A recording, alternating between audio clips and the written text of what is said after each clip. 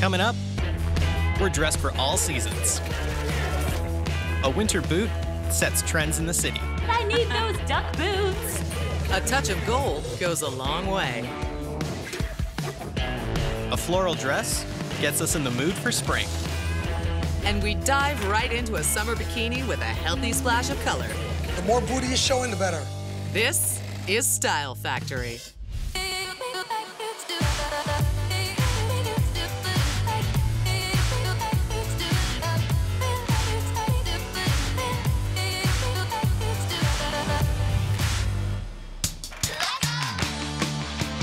They're itty, they're bitty, and come summertime, bikinis inspire a certain passion. Two-piece all the way, and the skimpier the better bikinis. Done. Who could forget 1962, the first Bond film, where Honey Rider just emerges from the ocean with this beautiful bikini? I'm saying if you have the confidence, go for it. The more booty is showing, the better. I do not like tan lines. I like the colors and the fabrics, and I like everything about bikinis. And of course, there's a wide array of bikini styles to choose from. There's the boy shorts, there's a Brazilian cut. There's also like, what would you call that? High-waisted 80, yes. There's all different types. When I'm shopping for a bikini, I'm looking for style. I'm ensuring that everything is locked and loaded, and it has to be comfortable. For results like these, women turn to Shan. Oh, I love Shan. Sorry, I just bought like 5 bikinis. Chantel Levique is the founder and designer of this Montreal-based swimwear brand. Oui, toutes mes clientes sont des vedettes, finalement. Or at least they feel that way, wearing her vintage-inspired piece, the balcony. A bikini Shan's designed to be worn anywhere casual, and not just the beach.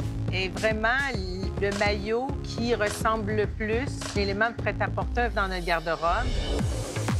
Chantel and her team make the simple bikini glamorous, using high-end corsetry and made-to-measure techniques. La caractéristique principale d'un produit Shan, c'est sûrement le raffinement et l'élégance. They get inspired while they travel to Italy and get the new fabric, so that's how they really started with the fabric. For the balcony, that's a 75% polyamide and 25% spandex blend in rich sapphire blue.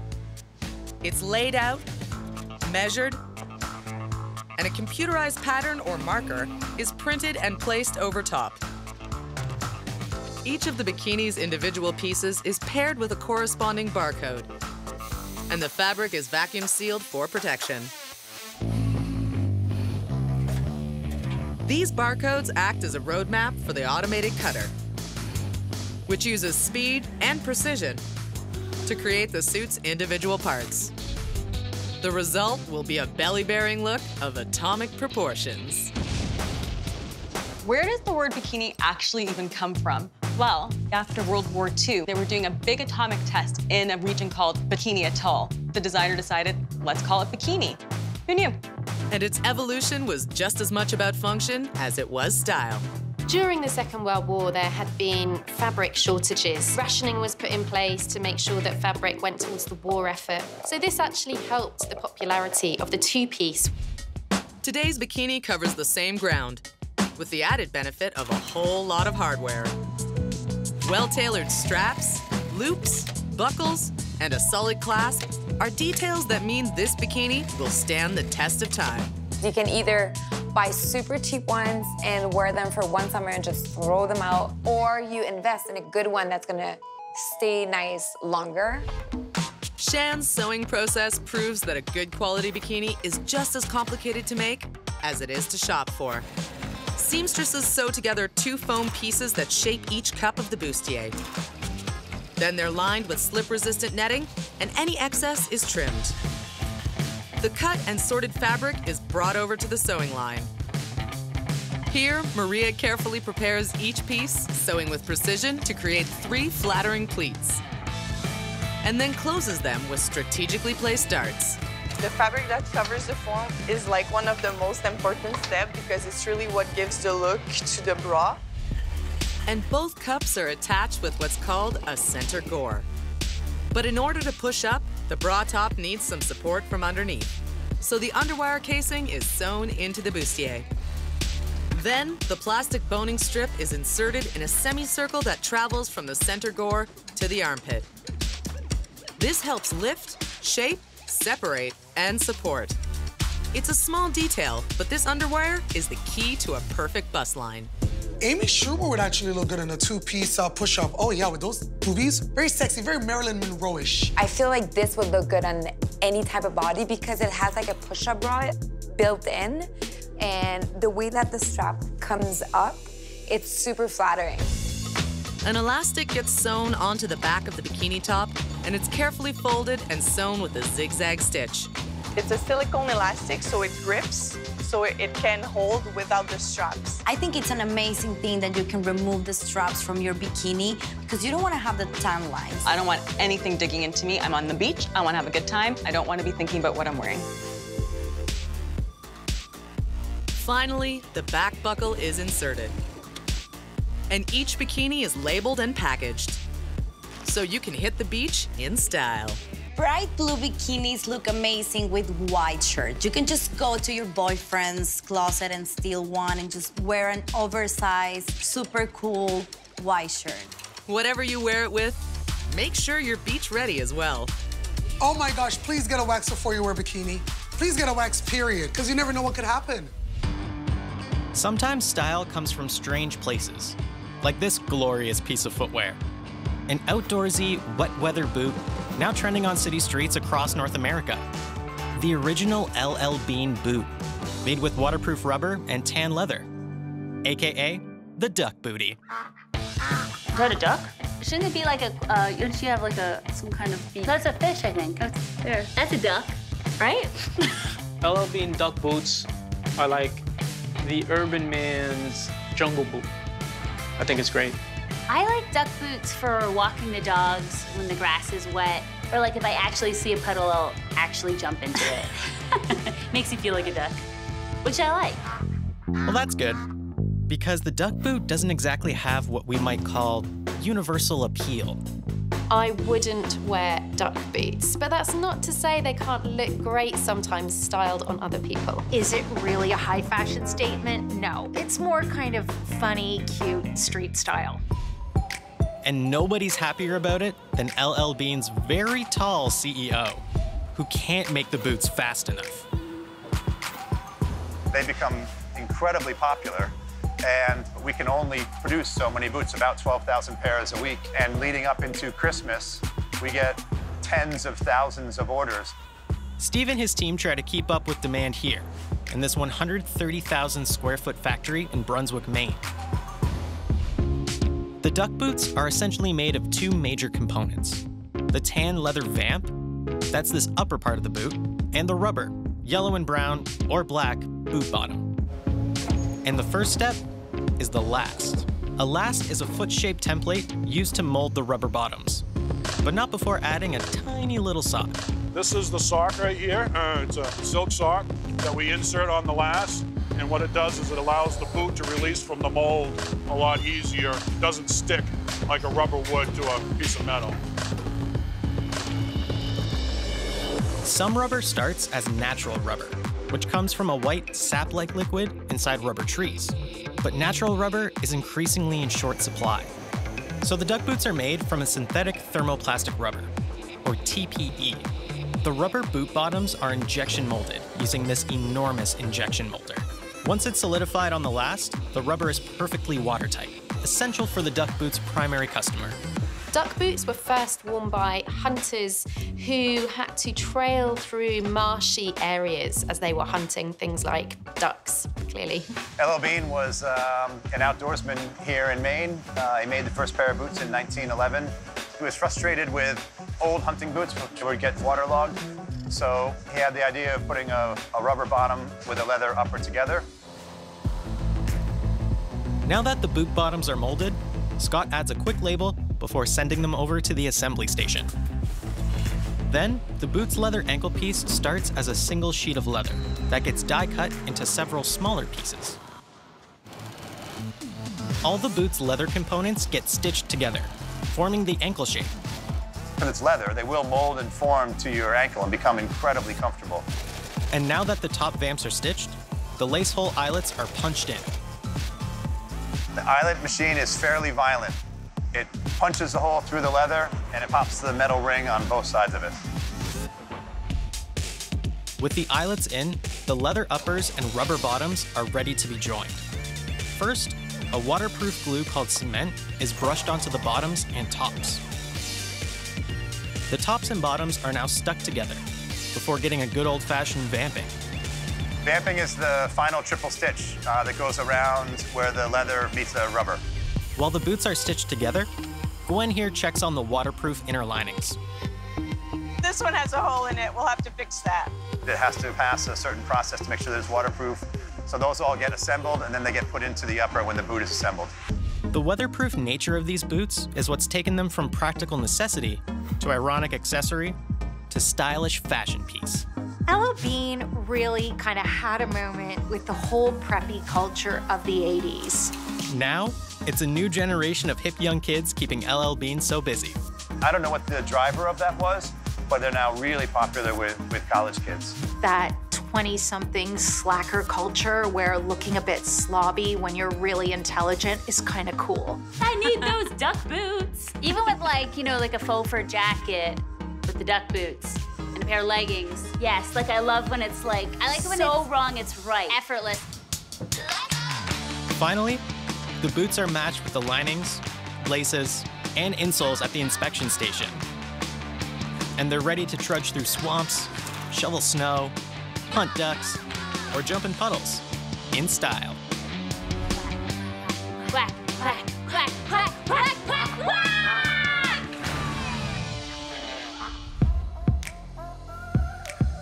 When summer arrives, every girl needs the perfect floral midi dress. They've been a stylish staple since the 40s and make perfect summer companions. A summery dress in a floral pattern is something that every woman should have in her wardrobe. It's just so easy and breezy, and in the summertime, it's all about that nonchalance, and a dress kind of gives you that. When I think of like summery dresses, I think of the celebrities at Coachella rocking these dresses. Taylor Swift, Kylie Jenner, Rihanna. Cue the Christy Dawn Lucille midi dress in black crepe with a very on-trend, brightly colored floral print, finished with a sexy little drawstring on the front. So it has a lot of things going on.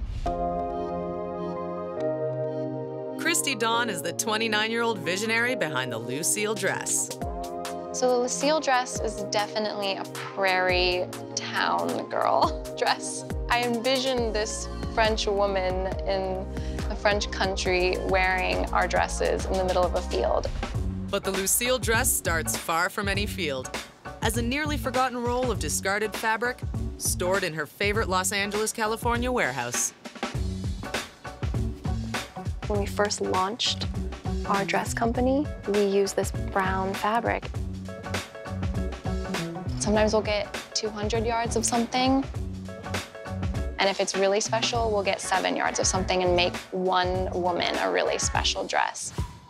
These fabrics are all dead stock, used material that would otherwise be sent to a landfill.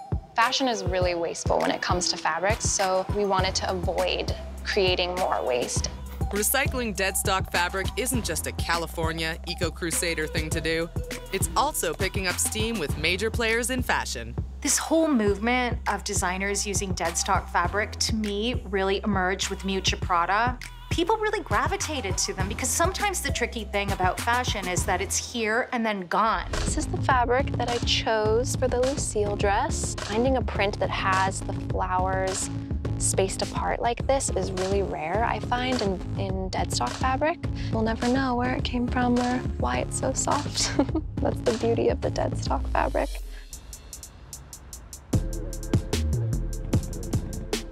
Back at Christie's modest 5,000 square foot studio, that very fabric is about to become the latest Lucille. First, the dress designs are digitally broken down into individual components. Then the components are printed onto a long sheet of paper and laid out over the crepe fabric. An automatic cutting machine traces the shapes to cut the individual pieces of the dress.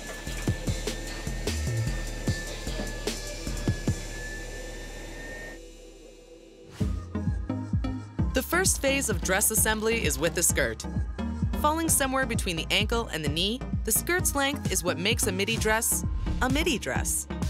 But that creates a high wire act of a dress for some ladies. A midi dress can be difficult because it tends to cut your leg in half, and particularly if you're already petite, you don't necessarily want to lose any more height. I always tell my petite friends if they want to wear mid-skirts, it's fine, but wear high heels. Show your shoulders or show some skin. I always recommend to women that are shorter, take it to your seamstress or your tailor and just take off inches at the bottom. The top part of the dress is the torso and short sleeves, which are sewn together.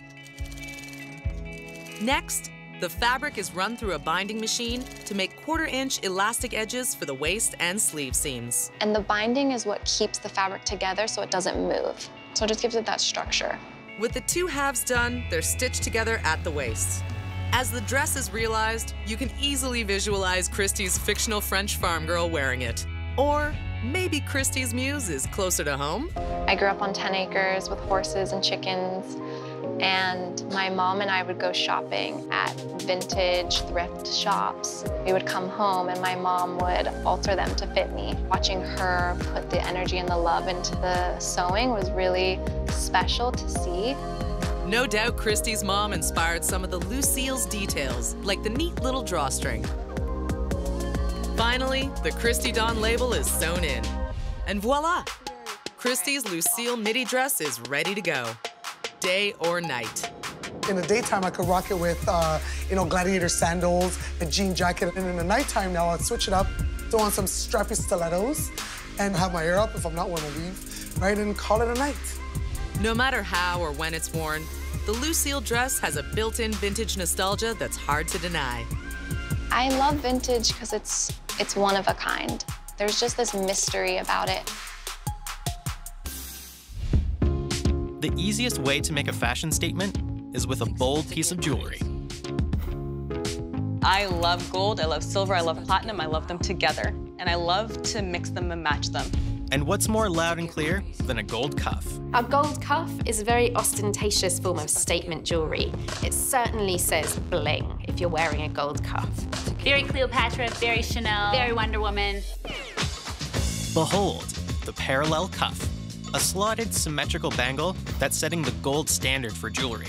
The woman who's wearing it is wearing it because she loves design and she wants to make a statement. Dean Davidson is the jewelry's designer, a former farm boy from rural Manitoba who has made quite a name for himself in Hollywood. Jessica Alba, Olivia Wilde, Demi Moore, Rihanna. Yeah, we've had a lot of celebrities who worn the product. But as a Canadian boy, he's particularly proud of one customer, Canada's fashion-forward First Lady, Sophie Gregoire Trudeau. It's just a very proud moment, to have the Prime Minister's wife wearing your jewelry.